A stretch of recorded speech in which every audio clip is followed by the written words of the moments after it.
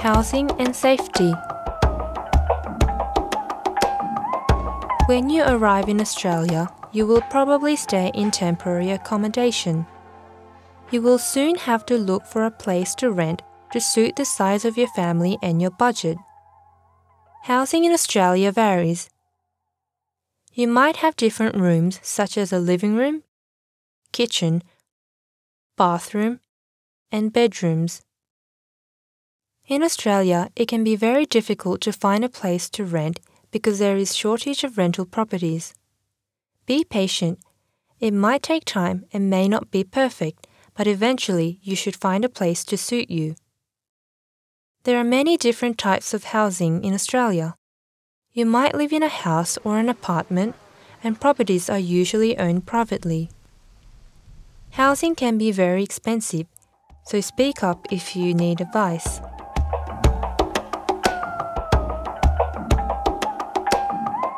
Renting. You are responsible for looking after your home and paying your rent on time.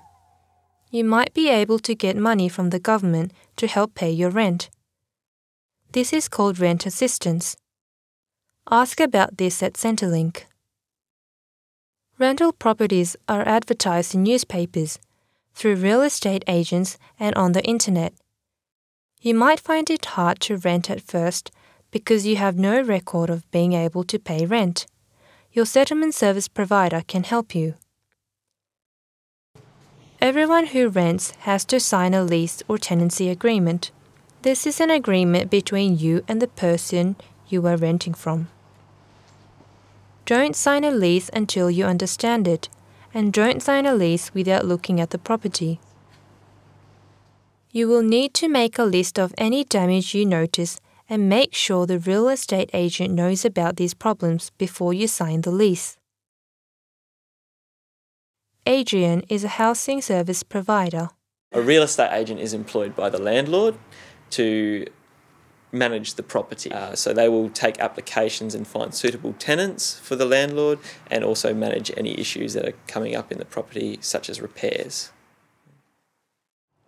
When you find a place to live, you will have to pay a bond, usually 4 weeks' rent. This money is kept aside to make sure you look after the property. You will get this money back if nothing is damaged and the property is clean when you move out.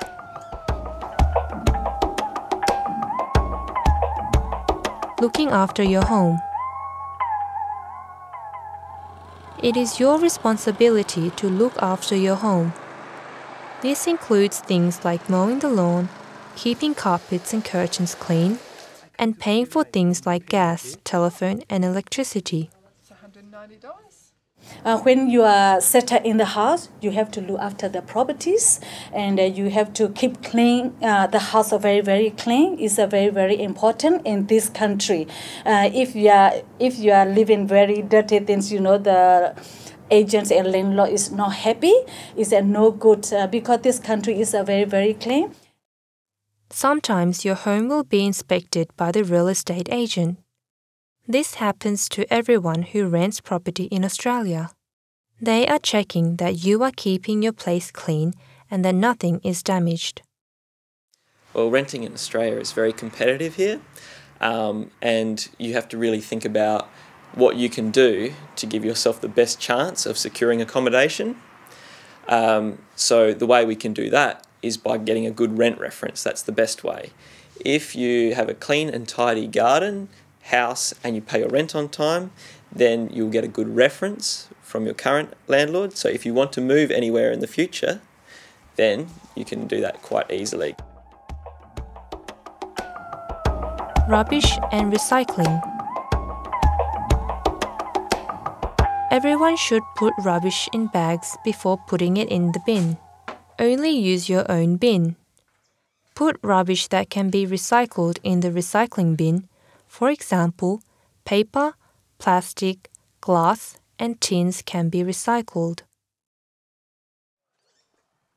You may need to put the bin near the road for collection on your suburb's rubbish collection day. Rubbish is usually collected once a week. Ask your real estate agent about bin collection. Water usage. Australia is a very dry country with little rain. Australians try to reduce the amount of water they use by ensuring water taps are turned off after use and using less water. In many areas, there are restrictions on using water, and you may not be able to water the garden every day. Ask your settlement service provider what this means for you. Safety in your home. Some things in the home can be quite dangerous if not used properly. If you don't know how to use an appliance, ask someone to show you. You must speak up and ask, otherwise you could put yourself and your family in danger if you don't understand how things work here. In Australia, there is hot and cold water that comes from the tap. Make sure you do not burn yourself. Electrical and gas appliances such as heaters, stoves, and ovens must be used carefully and always turned off when not in use. Don't let children stick anything into power points or the toaster. They are very unsafe.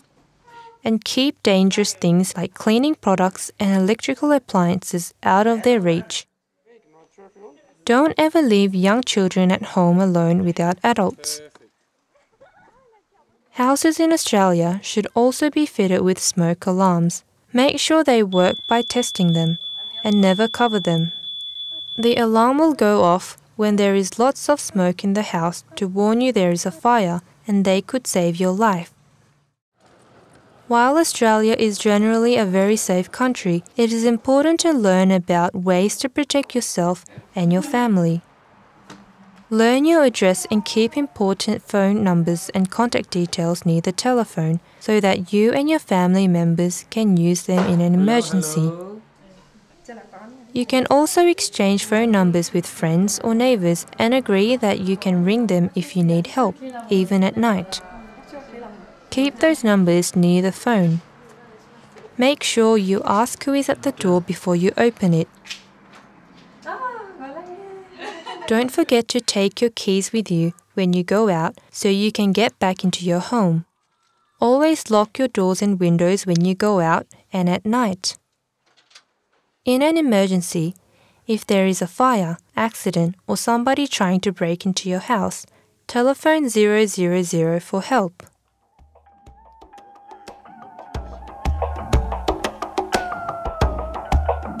Settling into your home.